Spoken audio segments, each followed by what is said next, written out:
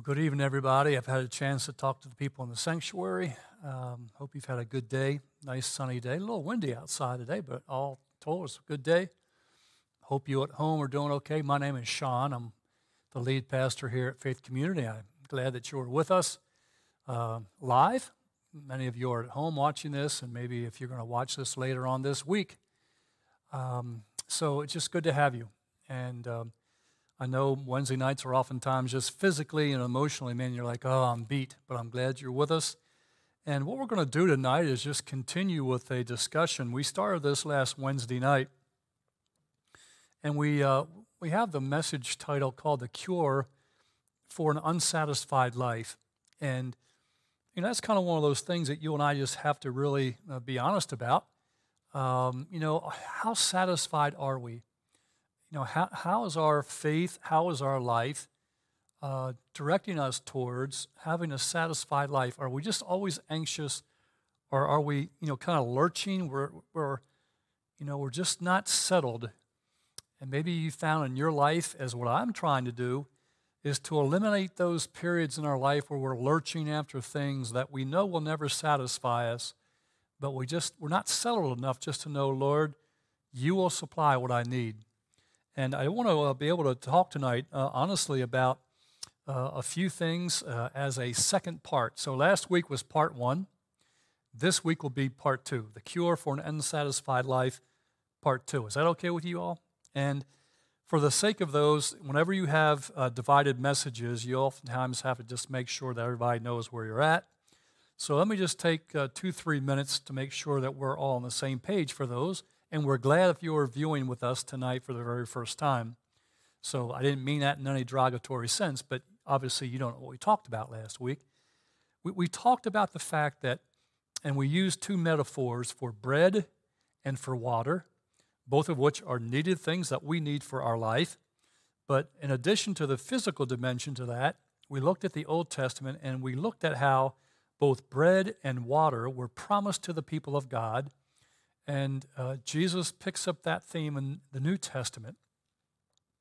The Old Testament kind of makes way for the New.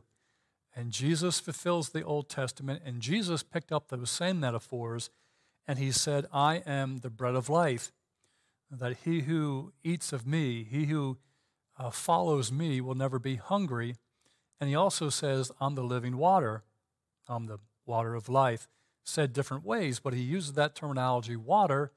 And he says, to many different people, but in one case, he is talking to a woman who you can see throughout her life is lurching after. She's been in multiple relationships. She's just searching for things. Jesus says, if you drink of the water that I give to you, you'll never be thirsty. And she keeps thinking about, well, Lord, what about this physical water? And Jesus is saying, no, that when you come and rely upon me, I will well up within you living water that will quench the deep thirsts of your life. And I think that's a good way to kind of close this whole section off because, we're going to be unsatisfied as long as we try to fill the God-shaped hole in our life with earthly things.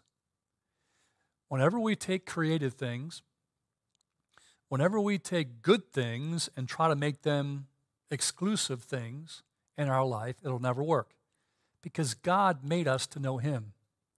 And only he can really satisfy what we really need in our life. And that is for a sense in which we know the one who made us, that we can have peace and we can have fulfillment in knowing and learning, unfortunately, oftentimes through the school of hard knocks, that the things of this life won't do what only Jesus can do for us. Amen to that? And we oftentimes have to just keep coming back to that over and over and over again. And we started off last week with Psalm 42, and it just says, and I'll say this to you, as the deer pants for streams of water, so my soul. And the soul is what makes us a human being. And, he says, my humanness pants for you, O God. My soul thirsts for God, the living God. That is what all of us should say in our own heart of hearts, that, Lord, I need you. My soul thirsts after you. And we oftentimes just look at, the things of life that are promised, and if we don't watch out, we just lurch after them, and we find out, this has no real ability to meet the deep needs of my life. So that's kind of where we left off. And what I like to be able to do tonight, and start early, everybody online. If you have questions, if you have prayer concerns, please let me know you're with us. First of all, let us know you're with us. And then if you have any questions or prayer concerns, please get them in early. I don't like to cut off our time. Oftentimes, I cut off our live stream, and then I go 5 or 10 minutes later and I have a prayer concern that somebody has shared. I would like to be able to know that and pass it on to everybody here so we can know what's going on in your life. So let us know what's up, and we'll go on. What I'd like to be able to do, if we can, is just tonight do 2 things, if I can. Let me give you some pastoral help to find deep satisfaction in our life. Whenever you start listing things, this is not going to work unless we begin to put it into practice. So I don't want you just to take these 5 points and go, oh, I guess that's not. None of this works unless you're willing to say, Lord, that's what I need. And hopefully one of these will hit you, and you'll be able to say, that's what I need in my next portion of my spiritual life. That's what I need to concentrate on to find satisfaction. And then I want to talk about our future satisfaction in Jesus. A lot of these things are speculative. People ask me all the time, what's the future look like? In biblical terms, doctrinal terms, it's called eschatology, the study of last things. What's it look like? I'm just going to jump to the very end tonight and let you kind of see what the end, when God comes to bring his new heavens and his earth together, what that looks like. Because, again, the Bible is a whole. And what we've looked at through the Old Testament with its references to water and to bread is coming to its final and complete fulfillment in Revelation chapter 20 and 21. Because as we look there, we're like, this all makes sense. John knows what was in the Old Testament, and he brings it all to a culmination, and we're going to get there in just a second. Okay, let me just list 5 things for us tonight. And I put this message together about 2 weeks ago. And some of these things you just say, okay, that's not really relevant to me. That's fine. By that, you're not saying I don't need it, but okay, I know that. And, thank you for sharing that, but I need something else. That's fine. I hope one of these 5 things is something you could hang your hat on and say, this is something that I really need to look at. If you're at home, feel free to just, let me know what's going on if you have any questions or a comment with it. First thing is this. If you want to have satisfaction, you've got to know and admit your story. And you've got to be honest with yourself and say to yourself, Shaun, and you put your name in there, where is it that you lurch after? Where is it that you're unsatisfied? And it could be a wide variety of things. In your relationships, in your friendships. It could be with the people at church. Maybe you're just unsatisfied with your spiritual life altogether. Maybe you're dissatisfied in life in general. And I don't mean this in any wrong way. I think we all go periods of time where we go through, periods where we're just kind of crotchety and kind of like, got off on the wrong side of the bed. I don't know what you want to say in that regard. But you surely don't want that to become the way that you live your life, where you're just short on the stick. Somebody says something, you're just like, and that becomes an issue for us. So you have to be honest and own your life and own your experiences and be forthright with where you've seen in your life this lack of satisfaction in Jesus. You have to be brutally honest with yourself. And, I just think that's where we have to start. Know and admit to your story. Because Jesus says, everyone who drinks this earthly, physical water will be thirsty again. Well, what is that you're thirsting after that you're not getting anything or any satisfaction through? Anybody what else could we be dissatisfied with? Anybody just want to share? Work, right? You could be dissatisfied with your work, your employment. And the only problem with it is, it's almost like marriage, isn't it? A lot of people are dissatisfied with their marriage, and they think they got to go on to another one. And what happens is, if you don't get the deep needs of your life met, You're going to go into another marriage or another job, and you're going to be like, this didn't make me any better than I was before, you know? So that's the reason why it's so if I say brutally honest, I mean, you have to be very frank. You know yourself, right? I mean, we can put up all these facades, but you know in your life where those senses of which I'm not satisfied here. Second is cultivate a desire to trust Jesus, not just for forgiveness, but for life. And so oftentimes we just kind of innately or by habit think, well, Jesus can forgive me, but he really doesn't know much about my life. And I just want to let you know he is life. He knows your life. He can help you in your life right where it is. And he's the master of life, not just the forgiver of sins. And we need to continue to come back and say, Jesus, you can help me because you know my life. And we're only going to find satisfaction in the level upon which we're willing to trust Jesus with our life. If our life is over there somewhere and just our churchy life is over here, right? I mean, I'm not trying to be too sarcastic, but sometimes that's the way it is. We just, well, I'm going to go to church, or I'm going to take care of my spiritual needs. We go over there and do that. No. It's our life. We don't separate those two. Jesus walks with you, and Jesus goes with you into your work, doesn't he? He goes with us wherever we go, and he's able to help us in those needs. And I just want us to keep that in mind and let us know that Jesus gives me life. Because he says that, doesn't he? I have come to give you abundant forgiveness. That's not what he said, is it? But we oftentimes, with our own limited understanding about what Jesus wants to do, that's how we read it. So I'll live my life until I really screw up my life, and then God's going to forgive me. That's kind of the way many Christians believe.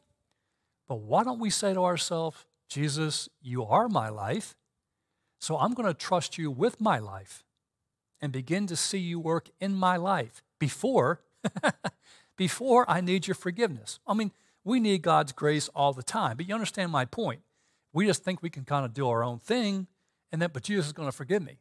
And he will, and thank God for that. But don't you want to trust him? Don't you want to trust him with your life? Because he said, I have come to give you a full life. Trust him with that. That's where I'm at. Lord, you have promised me that. It echoes what David said in Psalm 23. The Lord is my shepherd, I shall not want. And, Jesus comes and says, I have come to give you that fullness. You won't lack anything. I'm going to give you a full life. Anybody want to share anything about that? Any lessons learned, any hard knocks, or any ways in which that helps you to kind of see what's going on in your own life? I can only say that it was hard for me to start tithing to trust God on that part of it, but Yeah. I did. He showed me that his promise was good. You can't outgive God. Yeah. Yeah. I keep relating to that because he's kept his word on that, so I'm sure he will on everything. Someone has said here, for those that are watching, even with her financial stewardship, that she began to trust God to actually tithe. And she has come to the point of realizing she can trust God with that what she gives up will be fully given back to her, or the 90% or the money that she has will be multiplied in such a way that we can trust that it's going to be better off than what it was before. And I didn't think about that. That's an excellent point to be had. We can trust God in all these areas of our life. Okay, so know and admit your story. Be frank and honest about your life. Second, desire to trust Jesus, not just for your forgiveness, but for your life itself. And third, continual dependence, daily dependence, building that habit in your life of when you get up in the morning, you say, I need you, Lord, today. Because we got to that point last week where just like the Israelite people were given daily bread, we can pray the same Lord's Prayer and say, Jesus, give me the daily bread that I need today. Amen to that? You will supply what I need for this day. Help me to build a trusting expectancy in this day for you. You're going to meet the needs of my life. It's just not for physical bread. It's for whatever we need for that day, Lord. You've promised that you're going to be sufficient for this day. And that becomes a way. And I'm not saying you have to do that. I'm building that. I don't like to talk about my life as if it's somehow better, greater, deeper. I'm not saying that. But I am trying to build that into my life where, and I'm not always successful, but, even before I get out of bed, I just start and say, Lord, this is your day. Thank you for it. Help me through it. I need you. And then I get up, put my slippers on, and start to, I try to have developed, but when I wake up, I start having that sense of which, Lord, I just want to start by saying, I need your daily bread. I need you. And then go about your day. Fourth, continued discipline. Habits that you want to see happen in your life don't happen overnight. And if you want to find satisfaction, you got to be honest and say, what are the areas of my life that I really need to increase a certain level of habit to bring satisfaction to my life? And it could be very much this whole area of, Shaun, I don't have any sense of regular devotional life. Well, then you have to start doing that. If it means getting up 15 minutes before or staying up 15 minutes later or getting 15 minutes off of your social platforms or taking 15 minutes less of a lunch break or whatever you do, you have to say, Lord, help me to build godly habits, because when you build habits, people think their choices make their life. No, it doesn't. Your habits form your ability to make choices. Habits are the things we need to get to. And you can't go climb Mount Everest tomorrow, can you? You have to build the habit of saying, I can't even walk down my street. Okay, start there. Walk down your street. And then 2 weeks later, maybe walk twice down your street. You just have to start somewhere. And oftentimes you just go, I'm not doing it, and I can't do this, or I haven't been able to do this. And it's the habit that really generates your choices. Most people think like, well, my choices, well, yeah, obviously you choose, but it's not that simple. Your habits form the soil, if you want to look at it that way, for your choices to be made. Anybody want to talk about that? But that's a very important one right there. It's the habits of our life that form the choices we make.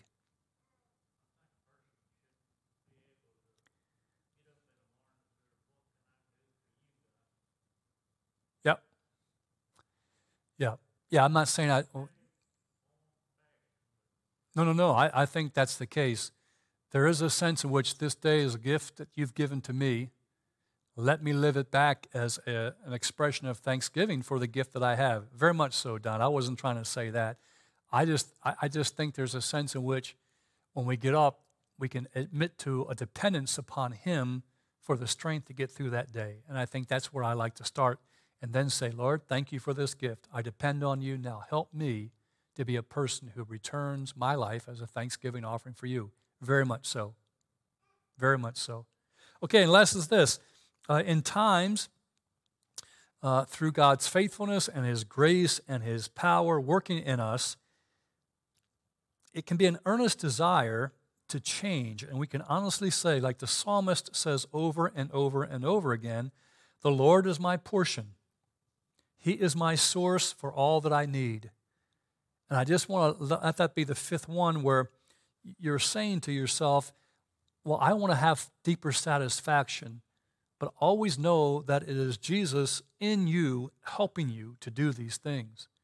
And you can, through the power of God's grace, begin to be a satisfied person in Jesus. You can say, like the psalmist says, the Lord is my portion. I'm going to come to understand that the Lord is what I need for my life. He is my ultimate need. And when I find Him, I find satisfaction for my life. Even if other things aren't, dotted or T'd or completed, or even in the mess, Jesus can be our satisfaction. Anybody want to say anything to that? Maybe you're at home and you're saying, I have really gone through that myself. Just let me know in a comment here. Thank you for those that are putting their prayer concerns down and other things. Did you want to say something? Oh, okay, I'm sorry. I thought you put your hand up. No problem at all. Okay. So there are some steps that maybe have helped to you tonight. Let's take a look at Zechariah. Now, some of you are going to be saying, Zechariah, wasn't that like John the Baptist? Even if you were there, you say, I don't know who Zechariah is. But he was an Old Testament prophet as well. And if you just go back to Malachi, which is the last book of the Old Testament, and then you just go one book towards the beginning of Scripture, you'll come to Zechariah. So what I'm trying to say is Zechariah is the next to last book of the Old Testament. And in this book, he has a chapter in chapter 14 that talks about the day of the Lord. And this has eschatological import to it. And it talks about the day of the Lord. He starts off in verse 1 of chapter 14, a day of the Lord is coming. And so that's what it's all about. In chapter 14, just go down a few verses to verse 6, and it says, on that day there will be no light, no cold, no frost. It will be a unique day without daytime or nighttime, a day known to the Lord. And then look what it says here in verse 8. On that day, living water will flow out of Jerusalem, half to the eastern sea and then half to the western sea. Basically, he's saying water is going to flow all over the world. And Isaiah talks about God's presence covering the whole world as the water covers the seas. And Zechariah is basically saying the same thing. He says in verse 9, the Lord will be king over the whole earth. On that day there will be one Lord, and his name the only name. I know. It is. This is 500 years before the time of Jesus. This is one of the last books of the Old Testament that chronologically was written. And we see that 500 years later, Jesus comes. And on his death and resurrection, he proves that he is the Lord of all. And this kingdom of his has come. And it is alive and well and working around the world. But we're in that period of time where we're the already and not yet. That his kingdom is coming more and more, but there are rival kingdoms in this world, and you know that. But there's a day that's coming fully when this will be realized. And so you see how the Old Testament sets the stage for, and the New Testament looks back and says, you're exactly right, Zechariah. Let me show you what the future is going to hold. And this whole part here about, living water covering the earth and the presence of the Lord covering the earth and the Lord being king. There will be only one king whose name is above all names. You can see where that is just written all over the New Testament, can't you? See, the early followers of Jesus said they knew their Old Testament because many of them were Jewish. They knew their Old Testament.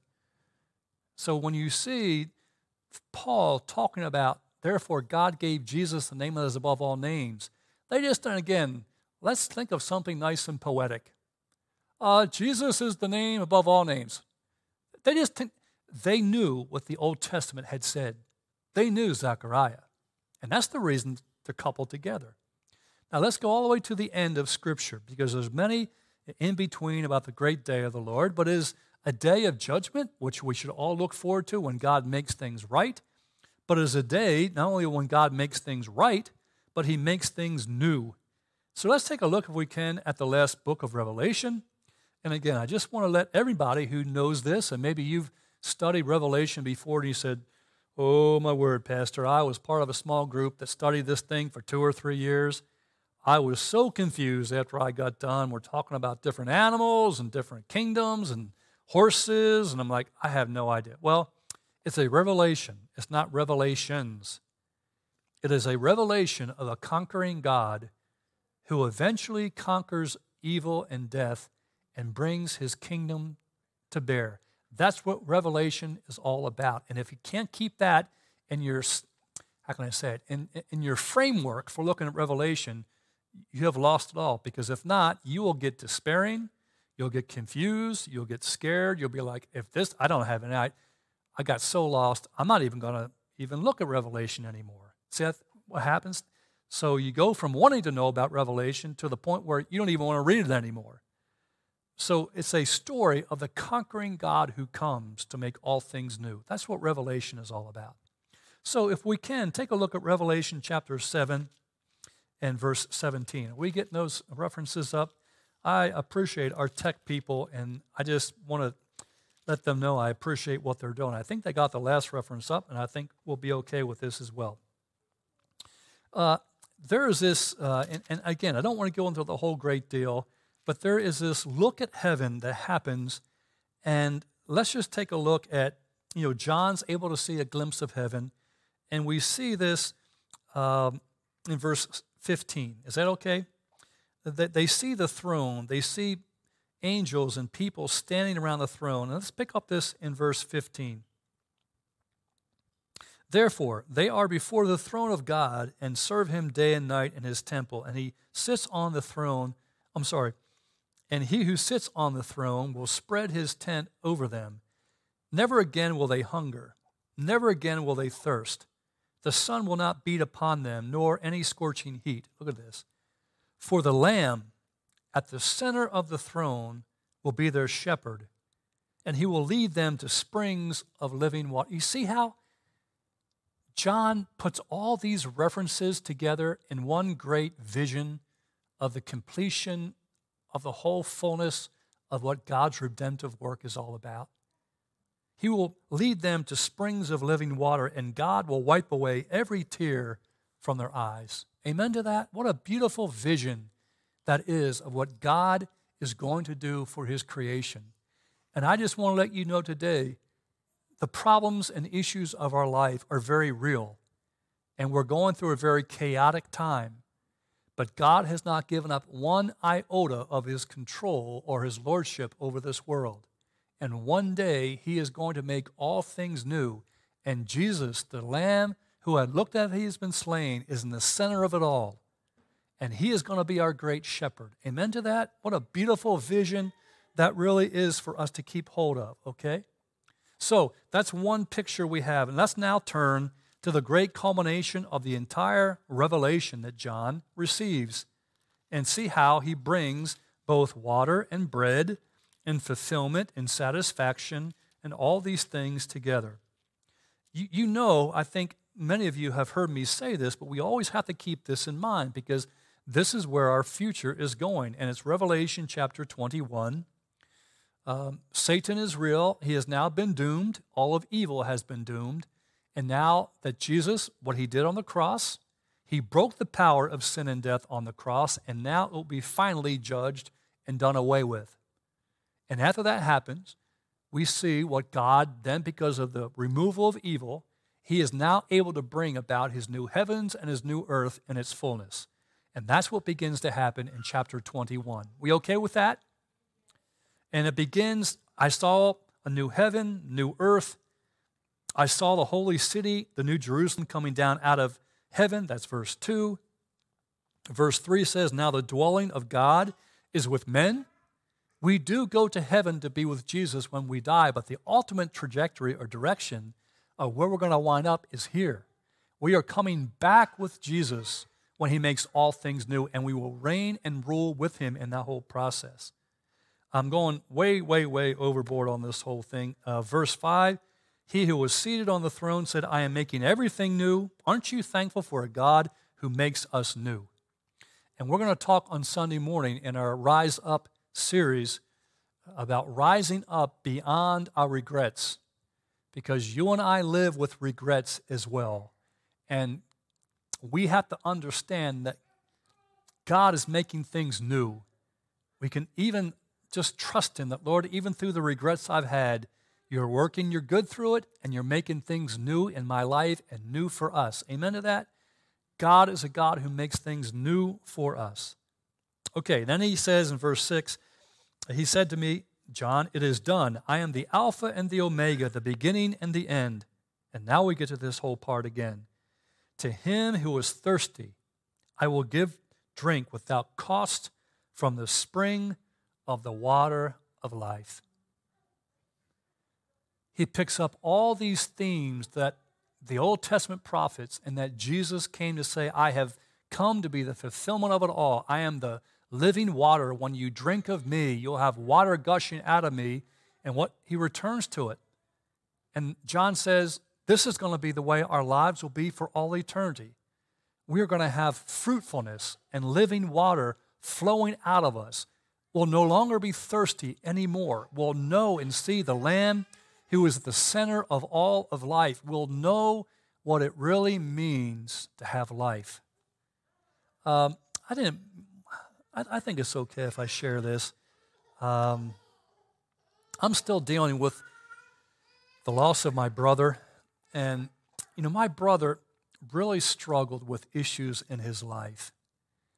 And one of the things that I've really come to understand and trust and really come to understand in a deeper way, I believe that my brother trusted in Jesus, but the addictions and the issues and the memories and the experiences that he had gone through were such that he could not get over the deep hang-ups and addiction that he had in his life. And I believe that for the very first time in his life, he is now able to understand that he no longer needs to thirst anymore for the things of life. Jesus can really be the satisfaction of his life. And I'm sorry? And really, I'm really looking and saying, if it was only for him to catch a glimpse of a God that could help him, this life was worth it for him to understand and trust that Jesus can do something greater for him in the age to come. Amen to that? And it's a hard thing because my brother lived a very difficult, hard life. But that I take comfort from the sense, that Jesus can really give people a sense of life, maybe in their death for the very first time of their life. And I trust that for my brother. Well, anyone who thirsts, right? Aren't you thankful for that? Doesn't say church people. It doesn't say people on the right sides of the track. It doesn't say rich people or poor people. It just says, what's it say here in verse 6 again? Let's just read it again. To him, to her, to whoever is thirsty, I will give drink without cost. That's grace right there, isn't it? It doesn't cost anything. Just open up your arms and say, I'm thirsty, and Jesus will be there for you. And I pray tonight that if you're, I don't know how, it's amazing. I get comments from people that I'm listening to this at midnight or I'm driving down the road, wherever, however, and, in whatever position you are to hear this, I hope you're able to hear Jesus' words. To him, to her who is thirsty, just open up your mouth and say, Lord, I need you to quench the needs of my life, and he'll do that for us. Not just now, but this is a picture of what our life is going to be like forever and ever and ever, finally knowing what it means to have the deep needs of our life met. Amen to that? Okay, let's go to, okay. Is this jazzing you up? I hope it's encouraged. Yeah, I hope it's encouraging us tonight. It's just to say, oh, Lord, thank you so much for your goodness. Okay, now chapter 22, because this is full and final satisfaction in our life. And if we're unsatisfied here, maybe that's a sense in which we can say, Lord, in this world, I'm not going to get a full sense of satisfaction. I long for something more. That's a longing for home, isn't it? I'm going to share in 2 weeks in our Rise Up series about, you ever heard of the man Tim Keller? He's a pastor. He's a Presbyterian pastor from New York City, the Redeemer. Anyway, last year he's a prolific author, and he found out that he has pancreatic cancer. Obviously, the diagnosis is not good, but he came to the point, I'm going to share this more, I'll just kind of give you a little glimpse, but he came to realize that as he began to not be so earthly minded and really began to put his hopes in the reality that what Jesus promised is true for all eternity, he has now been able to appreciate and enjoy life here better off. But his mind needed to be changed to see what his future promises were. And that took the load off of trying to squeeze every bit of satisfaction out of this world, because it never meets the need, does it? We just go home and say, oh, Lord, my heart yearns for something deeper than this. That's a call to home. And Keller says, when I really came to that grips that Jesus has me for all eternity, it made this life, the days I have left, far better than what they were before. I squandered so many. Now when I get up in the morning, I'm so thankful for every day that I have and anything I go through in that day. It is just a blessing. Okay, so here we go, 22. Chapter 22, verse 1 through 5, and then we'll be done here just in a second. Then the angel showed me the river. Here we go again. Zechariah, right? Then the angel showed me the river of the water of life, as clear as crystal, flowing from the throne of God and of the Lamb, down the middle of the great street of the city. On each side of the river stood the tree of life, bearing 12 crops of fruit, yielding its fruit this fruitfulness everywhere. And the leaves of the tree are for the healing of the nation. No longer will there be any curse. The throne of God and of the Lamb will be in the city, and his servants will serve him. They will see his face. Isn't this beautiful? They will see the face, and his name will be on their foreheads. Not literally, but that sense in which the glory and presence of Jesus will be so strong, it'll be all over us. We will just know and be kind of like in his presence so much. His name will be written over us. There will be no more night. Remember how back in Zechariah it talked about being no need for sun? Well, this says this. There will be not the need. Well, let's go back to the very beginning of verse 5. There will be no more night. There will not need the lamp, the light of a lamp, or the light of the sun, for the Lord God will give them light, and they will reign forever and ever. You see, that harkens right back to what God said to Adam and Eve. You, with me, rule, have dominion. See, when we say those things, we go, oh my word, that can be well, sure it can be in the hands of broken, sinful people. But when God redeems all things, we're going to be able to reign and to rule with him. And instead of hurting his creation, we're going to be able to bring fruitfulness to all that's done. That's what our future is like. And I just want us tonight to be able to say, oh, Lord, I can live and look forward to that day when I'll be deeply and finally and fully satisfied in your presence. I will see your face. See how important the physical resurrection of Jesus is? Because, as what Paul says, because he lives, we will live too. And just like the early apostles saw the new immortal physical body of Jesus, that's our promise as well. The Lamb will be in our midst, and we will see him, and his presence will be such that we'll need not the light of a lamp or even the sun. His glory will be such that we'll be able to live in that presence and reign and rule and create and be the sons and daughters of God that he always wanted for Adam and Eve to be. Amen? You see how this comes full circle? What God created. Oh, yeah, I know. But Barb, we have to be able to say and to be able to say to other people, because I think I understand it, and I have no problem. I love and respect Billy Graham and all the others. They were concerned to find conversion in the lives of people, so they emphasized the forgiveness of Jesus, which is very important. But if we were to tell the story of a God who can redeem all things in life and bring this beauty to and say, just as he's going to make all things new in this creation, he can do the same thing in your life. See how much more attractive that is? It's a God who can redeem and remake. That's what our world needs to see in Jesus. Not just a God who forgives, but a God who can remake and redeem and overcome our regrets and our problems and make something beautiful out of our life as he's doing in all of his creation. Then we can say to people, that's a story that you can be a part of. Exactly right. Nothing is impossible with God.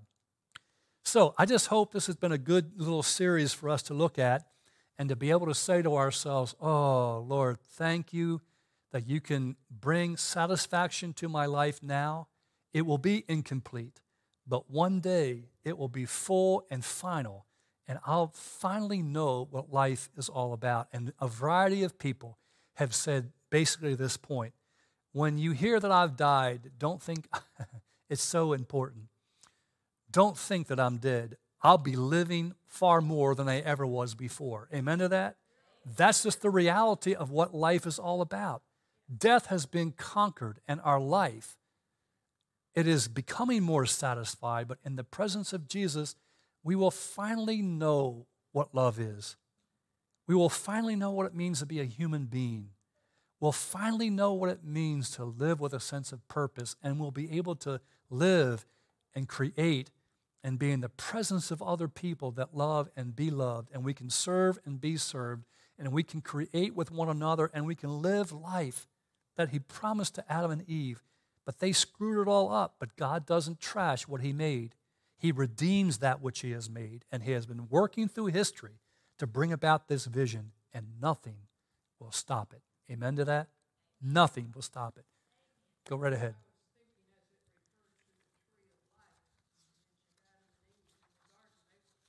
Exactly right. Exactly right. Yeah. And that's the reason why in the Gospel of John, you see, where do they go? To the garden to see Jesus after his resurrection. John says it's a garden tomb.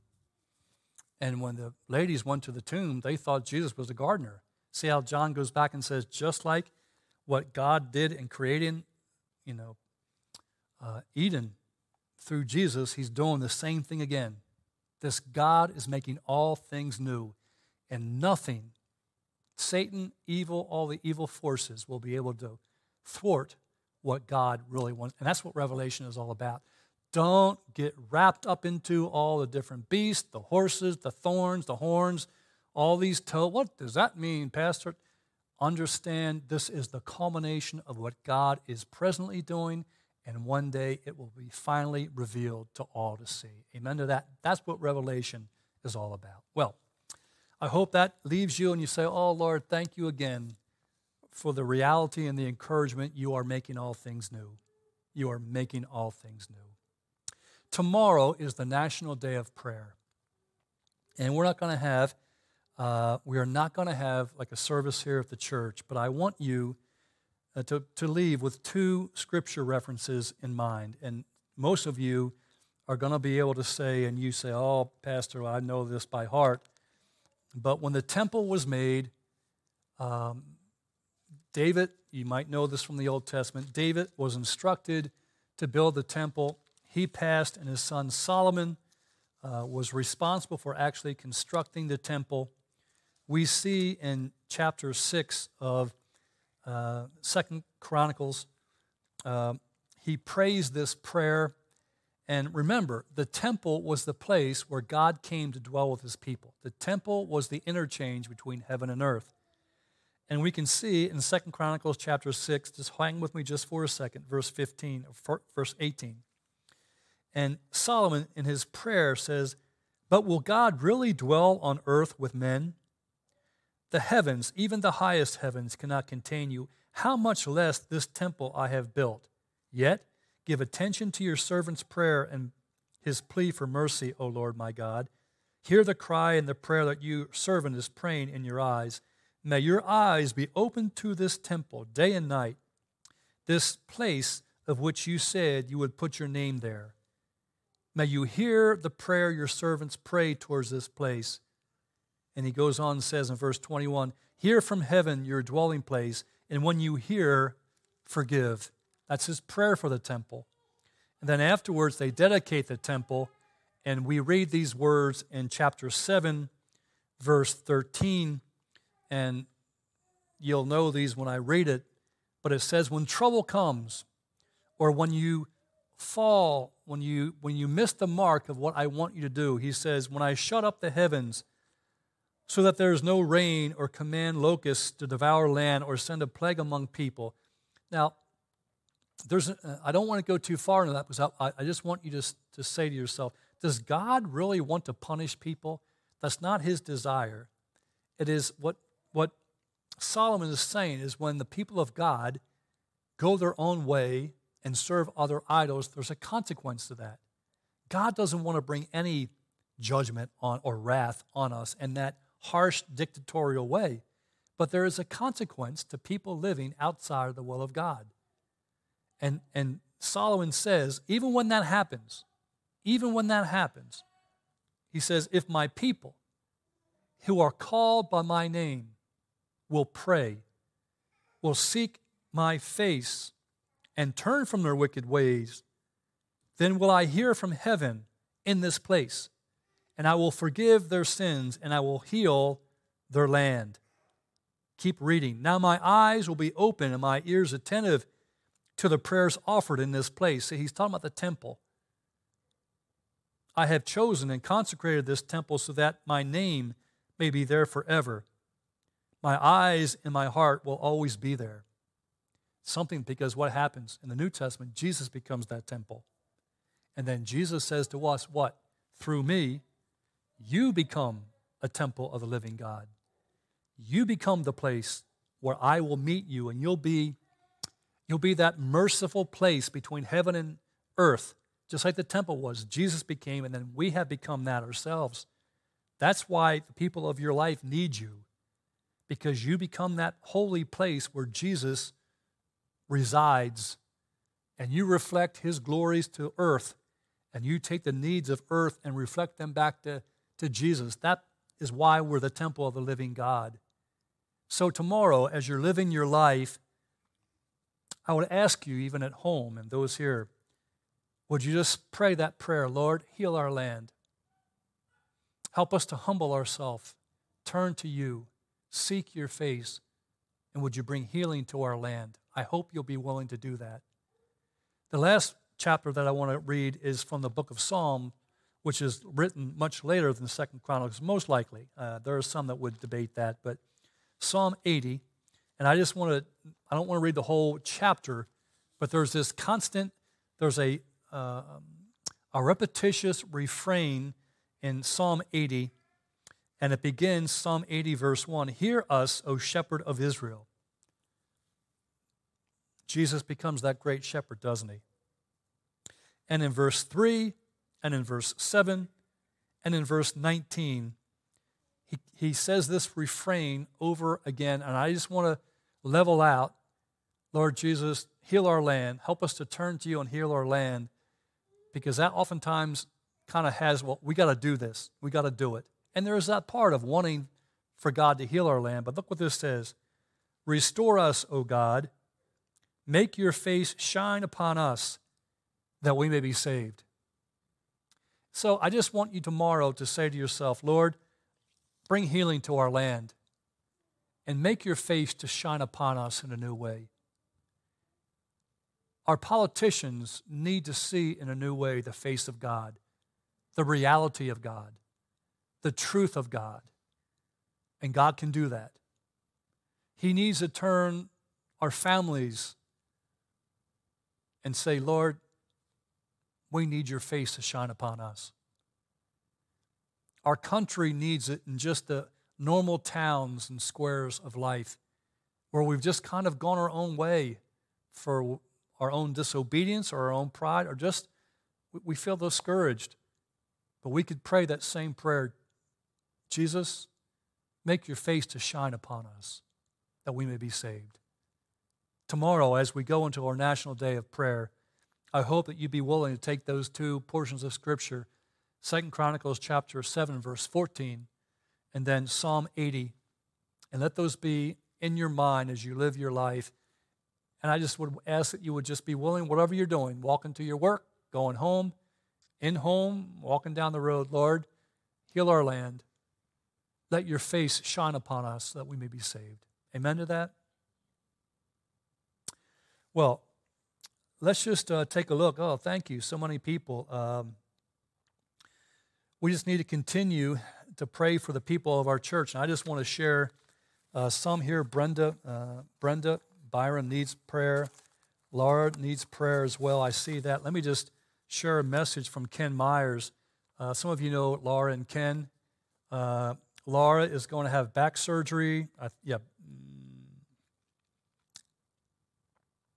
I'm sorry. Laura's having a medical procedure tomorrow, and Ken is having back surgery on the 27th of May. So both of these people need our prayers because they're going through surgery.